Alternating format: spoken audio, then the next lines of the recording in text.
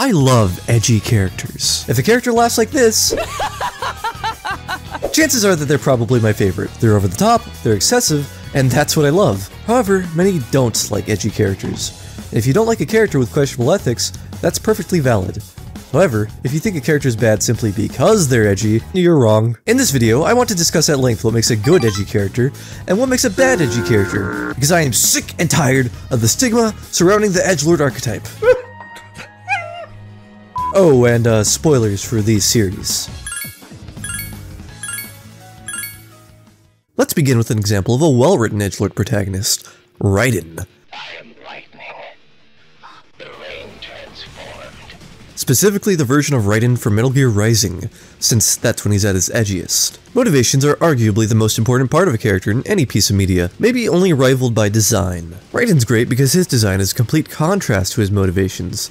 It's cold, it's sharp, one eye is covered by an eye patch, and the other is bright red. Everything about this guy's design screams hardcore edgelord. And yet, Raiden is actually a huge softie deep down. One of the main reasons Raiden embarks on his journey in the first place is because he can't stand seeing children relive the same military training that traumatized him as a child. I chose this. They're kids, you son of a bitch. And kids are cruel. Which is a pretty heroic reason. Not only this, but Raiden is shown at many times to consider the feelings of his opponents. At one point in the game, he begins to hear the thoughts of the enemies he's been slaughtering en masse, and has a mental breakdown so intense that he can no longer bring himself to fight. This humanization is important for any character, heroic or evil. A character without good motivations is essentially just a plot device. A guy who kills for the right reasons is 100 times more endearing than a guy who kills just because. Which leads me to an example of a bad edgy character. Meet Not Important. I could spend another minute or so explaining his motivations like I did with Raiden, but you know, I don't want to speak for Not Important. So I'll let him explain his motivations himself. I just fucking hate this world and these human worms feasting on its carcass.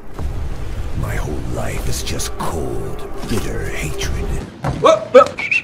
Pretty endearing stuff, right? Yeah, in case you haven't heard of this little hidden gem, this guy comes from a game called Hatred that released back in 2015. The game was on Steam Greenlight for only a few hours before being taken down, which says a lot when you consider the type of slop that's uploaded to Steam every day now. Hatred is also one of the few games to ever receive an adult-only rating, which is even more of an accomplishment when you consider the fact that the majority of games slapped with an adult-only rating received it due to excessively lewd content. Anyway, the rest of Hatred's story isn't much better than its intro. He kills a bunch of people, finds a nuclear reactor, and blows up his entire town. With all that in consideration, I think it's pretty safe to say that Hatred is an edgy, violent game, starring an edgy, violent man. But if you think about it, Metal Gear Rising is arguably way more violent. Sure, Hatred has a protagonist shoot or beat people to death. That's violent, but these methods of execution have been present in the media for ages now. Metal Gear Rising, on the other hand, has you dismember your opponents in a multitude of grotesque ways. You can chop people in half, cut off their limbs, and let them bleed out. At one point, you rip out a guy's heart and crush it right in front of him. So why is Metal Gear Rising rated M, while Hatred is rated adult only? It all comes circling back to motivations. Both Raiden and Not Important take great joy in executing their foes. However, we have to consider why they're killing people, and who they're killing. Raiden's enemies consist of war criminals, terrorists, and corrupt politicians. Additionally, all of Raiden's opponents are willing combatants, egging him on to do his absolute worst, even on their deathbed. It's hard to feel sympathy for them when they're quite literally asking for it. You can be cooler than that, Jack. Show me a good time, Jack. Meanwhile, Not Important is killing innocent civilians and police officers simply doing their job. Nobody he kills deserves it, and all of them are unwilling combatants, shown begging for their lives moments before Not Important executes them. This isn't good, Edgy, this is just, like, weird and psychotic. It's pretty obvious which of these games would be worse to put in the hands of a child. Neither of them should be, for the record, but at least Metal Gear Rising's story wouldn't create a school shooter. It might create one or two men who fight in high heels, though. So, the verdict?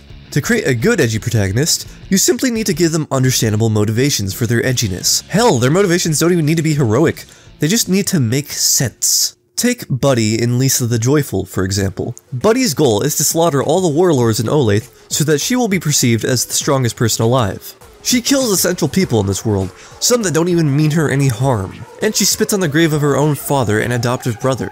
This character might seem excessively edgy, but she's still well written. and that's because her motivations are understandable. Buddy is the only remaining woman in a world full of perverted old men. If she doesn't make it clear she'll kill anyone at a moment's notice, she'll be enslaved and used as an object. Additionally, Buddy is both a teenager and suffering from substance abuse. When you have hormones, drugs, and a legitimate reason to fear all men fueling you, I think it's pretty understandable why you'd resort to killing anyone who crosses your path. These motivations aren't heroic, but they are understandable. So now that we understand what makes a good Edgelord protagonist, I think it's about time we move on to what makes a good Edgelord Antagonist. This one was a little hard to decide on, because most antagonists are Edgelords by default, and it's completely in character for an antagonist to be excessively evil. So how on earth will you manage to make a bad Edgelord antagonist? Well, Breaking Bad managed to find a way. Yes, believe it or not, I am about to criticize Breaking Bad. I know my previous videos have a nauseating amount of Breaking Bad memes present, but that doesn't mean I can't acknowledge the shortcomings the show has. I digress though. Breaking Bad is some of the absolute worst Edgelord representation in all of media, and those representatives are the cousins, or the twins, or whatever you want to name them. They have actual names in the show, but nobody bothers using them. As most of you know, there can always be too much of a good thing. Food is great, but if you eat too much, you'll end up looking like Nikocado. The internet is great, but if you use it too much, you'll probably end up some breed of mentally ill. And of course, edgy characters are great, but if you lean too much into the edginess, you might ruin what makes them good in the first place. The worst part about these characters is that they're not even horribly written. They have more than understandable motivations for being edgelords. I mean, they were born into the cartel for God's sake. However, like I explained just a moment earlier, there can always be too much of a good thing. Their first real scene in the show is just so cartoonishly evil. A kid notices they have skulls on the bottom of their boots, so they silently kill everyone in the car and then the driver so as to not leave any witnesses. This is fine, typical cartel stuff. However, the writers of this show really want to make it clear that you shouldn't mess with these guys, so they go completely overboard. The twins have a smoke, set the car on fire with their cigarette, and slowly walk away from the explosion. Like, stupidly slow. Like, so slow that these two would 100% be feeling the fire on their backs and pick up the pace in real life. They just try so hard to be edgy and cool that it just loops back around to being lame. This isn't even their worst offense. No, that would come from their final scene. Here they have Hank dead to rights. I mean, it doesn't get any more cut and dry than this. Hank is severely wounded, on the ground, bleeding out, and Marco has his gun pointed at him. There's absolutely zero reason a cartel member wouldn't just end him then and there. But these two aren't just any cartel members, they're Edgelord cartel members. So, Marco feels the need to make his death more dramatic, and he slowly meanders back to his car to grab an axe. He makes sure to drag it out too. All of these theatrics give Hank enough time to reach for a stray bullet nearby, reload his gun, and shoot Marco just before he swings his axe. You can't make this shit up. These two fail to carry out their mission because they're so edgy. They die because they're too edgy. But Duxon, aren't Edgelords supposed to be excessive and over the top? And to that I say, to an extent. I don't find it believable that two mid to high level cartel members would take their sweet time killing a DEA agent out in public. Call me crazy, but I would think that they'd want to make it quick so that they could get the hell out of there and avoid compromising themselves. Shit just kind of happened the way it did for the sake of progressing Gus's plan and to put Hank out of commission for a couple of months. So, like I said earlier, the twins ended up being nothing more than a plot device, really. Though their contribution to Breaking Bad is pretty inconsequential to the quality of the show, the twins have caused irreparable damage to the Edgelord community. We're in absolute shambles over here. You two are the reason why people think edgy equals bad. We need an example of a good Edgelord antagonist. Oh, it's Adachi. Adachi.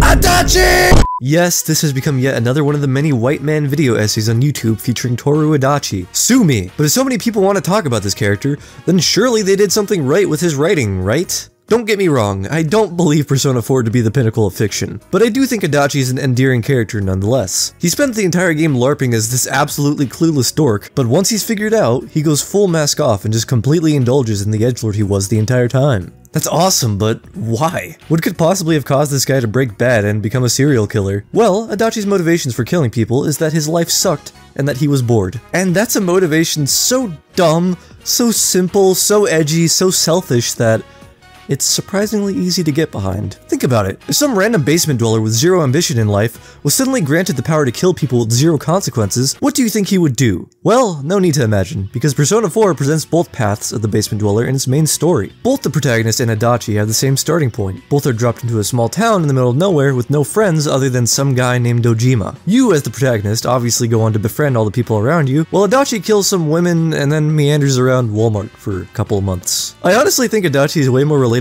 to most Persona players than the protagonist is, and perhaps in a way is supposed to serve as a cautionary tale to those who lash out at the world instead of picking themselves up and making the best of their life. He's like not important, except instead of succeeding in his killing spree, some teenagers come out of nowhere to beat some sense into him. No, really, after his defeat, Edgy takes it as a lesson learned that seething over how certain people are born luckier isn't going to make his own life any better. Perhaps I'm rambling a bit aimlessly instead of getting to the point of what makes him a good Edgelord antagonist compared to the twins, though. I think if I had to put my finger on what exactly makes me like him so much more than twins, is simply how memorable he is. His obsession with cabbages, his infamous hatred of bitches and whores, his whole rambling rant about society, all these and more come together to make a character that is still discussed 15 years later. Meanwhile, if the twins weren't part of the most highly rated show of all time, they'd never even be brought up these days. They're such nothing characters, especially compared to the likes of their family.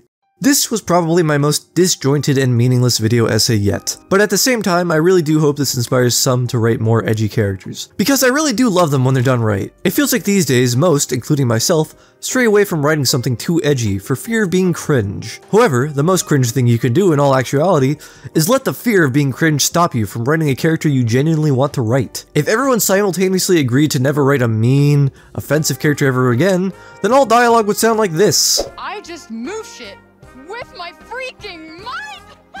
Okay, that is something I do now. I do magic, talk to sentient cups, kill jacked up beasts. You know what? I'll probably fly next. Now you're just being ridiculous. What the fuck is you talking about? Thank you all for watching. If you enjoyed the video, maybe consider liking and subscribing. And if you hated it, explain why in the comments below so that I can improve in future uploads. Either way, I'm gonna go practice my maniacal laugh, so I'm out of here. See ya! Ha ha ha ha ha ha!